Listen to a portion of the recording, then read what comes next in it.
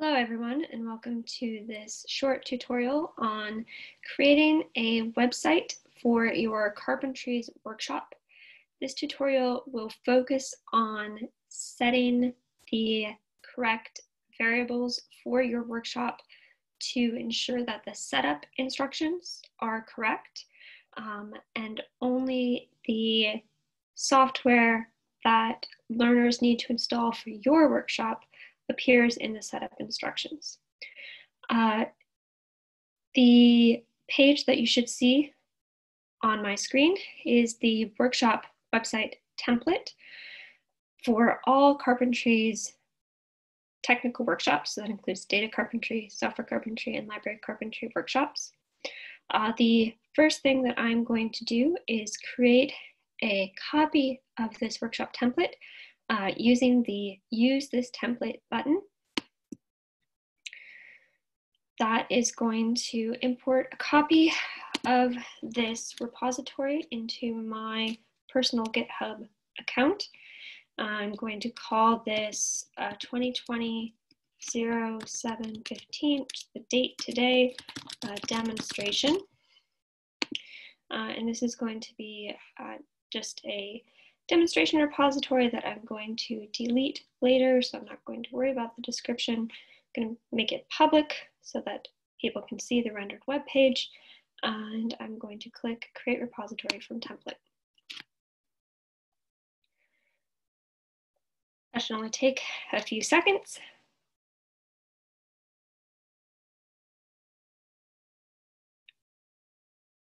And once it has finished, you'll see that I now have in my personal GitHub account, Erin Becker, I have a copy of all of the files that are part of the workshop template.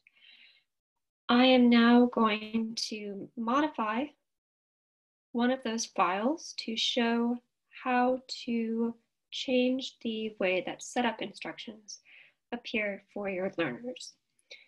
So first, before I do that, I'm actually going to show you where this page renders, so we can watch in real time as we make changes. The syntax for seeing the rendered page is your username.github.io / and then the name of the repository. And you can see right now rendered the default version of the workshop website. It defaults to a software carpentry template. You'll see where that variable is in just a moment, and that shows up in the software carpentry icon up in the upper left, and you'll also see it showing up in other parts of this workshop website as well. We are not going to, for this tutorial, worry about setting the title and description and location of the workshop, as well as the instructors and helpers list. That will be part of another tutorial in the future. We are actually going to be focusing solely on, scroll down, solely on the setup instructions. So if you look here, you will see that the default setup instructions includes instructions for the Bash shell, Git, text editor, R, and Python. And this is both too much and possibly not enough, depending on which workshop you're running. Nobody teaches both R and Python in a single workshop. There may be other software or data that your learners need that's not included here. And so we are going to edit some of the variables in the template file to get the correct setup instructions so that your learners have everything they need before they come to the workshop. So I'm going back to my repository, and I'm going to edit the config.yaml file. So I'm opening this up. To edit this, I'm going to click on the Edit This File pencil icon. And right at the top of this file, starting here on line 8, we'll see some instructions on setting the carpentry variable, and the curriculum variable and the flavor variable. These are the three variables that will together determine what setup instructions show up on the rendered page. you'll see here that it defaults to software carpentry. So we'll leave that to software carpentry for right now. We are going to imagine that we are teaching a software carpentry R workshop with the R inflammation lesson. And we're going to leave it carpentry as software carpentry. For curriculum, we're going to delete this fix me, and we are going to change it to software carpentry inflammation. And we're going to change the flavor to R because there is both an R and a Python version of that inflammation lesson. We're not going to change anything else, and we're going to commit these changes directly. So we're going to say set up instructions for software carpentry inflammation with R workshop. And we're going to commit that directly to the GH Pages branch. And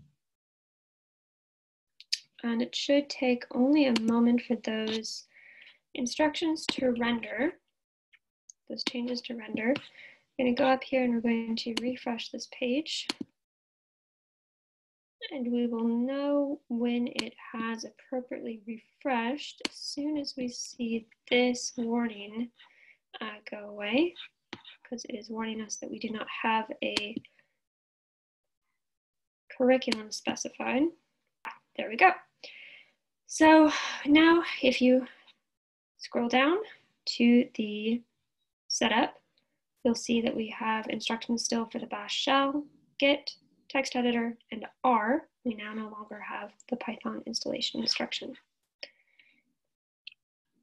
I'm going to go back to the config.yaml and edit it again to show you how we would change this so that it is again a software carpentry inflammation, but this time we're going to do it with Python. So I'm just changing the flavor variable. I'm going to change to software carpentry inflammation with Python workshop. With those changes, and then I'm going to go back up here, refresh the page.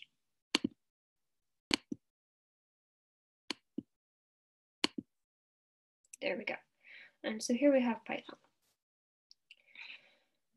And we continue to have the text editor, Git, and the bash shell in our setup instructions. So that is an example of two software carpentry workshops. I'm going to now show for data carpentry. I'm going to edit this file. Now I'm changing the carpentry from software carpentry to data carpentry. This will, in addition to changing the setup, it will also change some other parts of the rendered page, including the icon that shows up in the top left corner.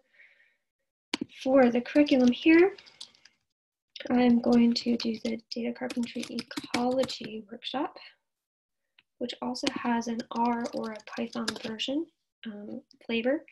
And I'm going to select actually Python for this example.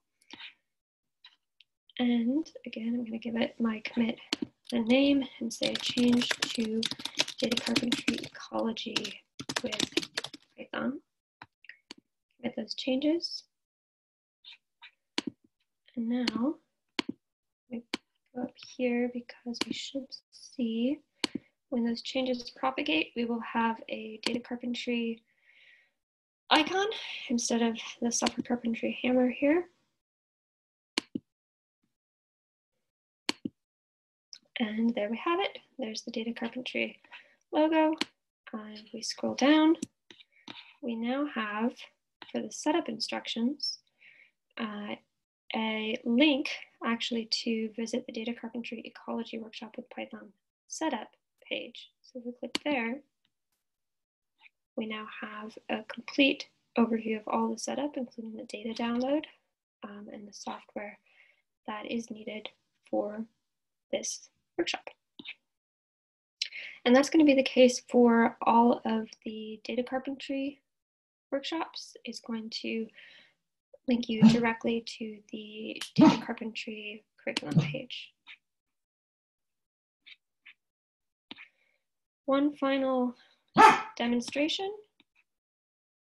I'm going to have it do the library carpentry page, library carpentry workshop. So we're changing the carpentry's flavor to library carpentry.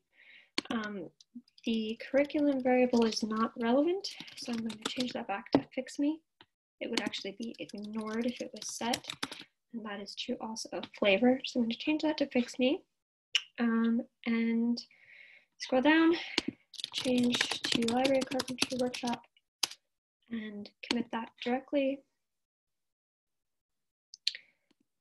And here, I'm going to again refresh the page. I should go back to my workshop website page, refresh, and momentarily we should see the library carpentry logo.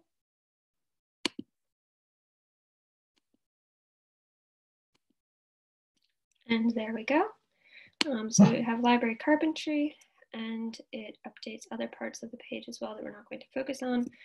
And then you'll see the setup includes the bash shell, OpenRefine, and Git, and specifically the library carpentry versions of those installation instructions. There you have it. That is it for this tutorial. Thank you very much for watching. And if you have any questions about how to set up your workshop website, please contact team@carpentries.org, which I will link in the video.